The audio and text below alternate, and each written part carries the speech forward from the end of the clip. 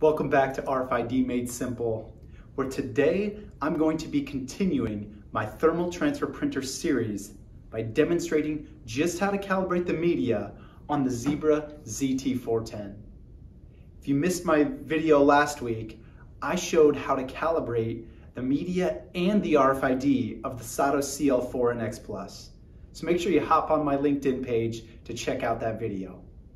Without further ado, let's get into it.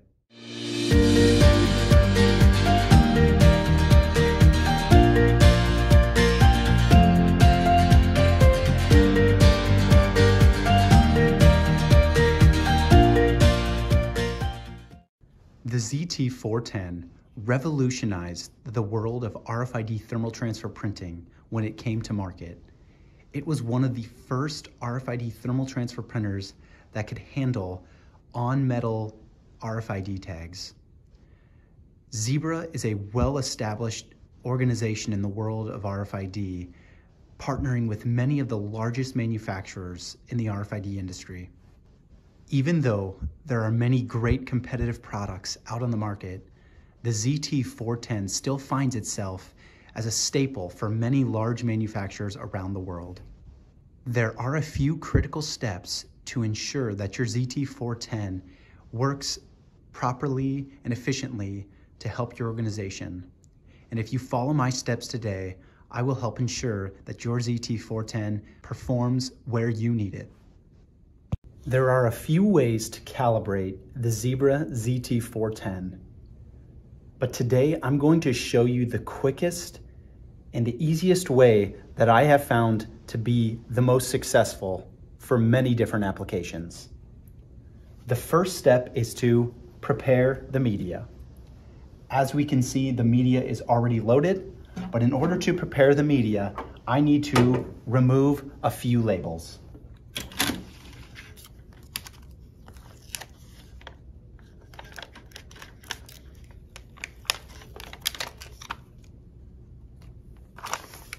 So now, as you can see, there are labels and then also blank liner. This will allow us to train the sensor so that it can see the liner and the labels separately. I will now back this up so that the liner is underneath the sensor where I'm going to train.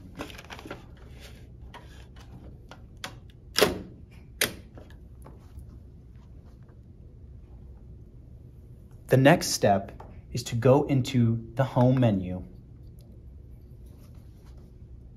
If you go into settings, as you can see, there are a variety of settings within the menu using the arrow keys to move around the different menu. In order to find the calibration, you have to move into the tools menu option, which is indicated with the wrench and the hammer icon. Going inside there. Then if we navigate to the right or left until you find this head close action. Notice right now it is set to feed. What this means is when I close the print head, the printer will automatically feed the media through in order to recalibrate the sensor and line up the media. I want this to be set to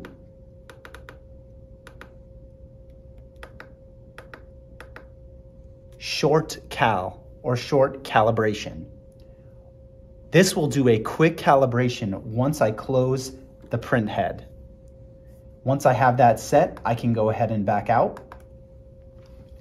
And then because of the setting that I just entered, if I open the print head, notice the printer tells me the print head is open.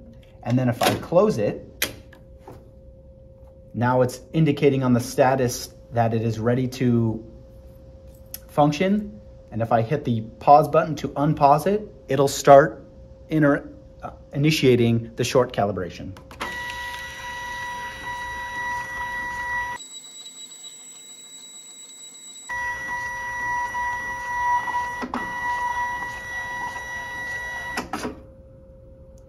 So as we can see, after feeding through quite a few labels, the printer has now calibrated to the media. If I hit feed, we can see that my media is now calibrated. Now it's important, after doing this short calibration, that I go back into my tools menu, navigate back over to the head close action, and change this back to feed. Otherwise, every time I close the print head, it is going to initiate a short calibration, which we do not want. As I mentioned earlier, the feed function will just allow the sensor to realign itself so that you're ready to print your next media. Now I will do this if I back up the media.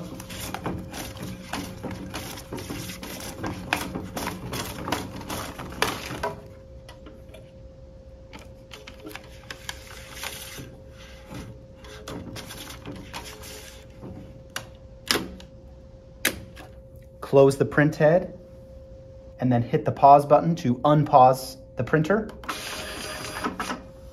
And now, as you can see, the printer is calibrated and ready to print. There are a few more steps to understand when it comes to calibrating the RFID on your ZT410 printer. There is an auto RFID calibrate feature inside the printer that can work and can be successful. However, I like to take the manual approach when it comes to calibrating the RF. There are different antenna positions, and that's indicated on a Zebra map provided on the Zebra website. In my next video, I will show you how to use that RFID map so that you can pinpoint the best RFID settings for your media. Thanks for joining me on this week's episode of RFID Made Simple. Leave some comments below on what other RFID concepts you want made simple.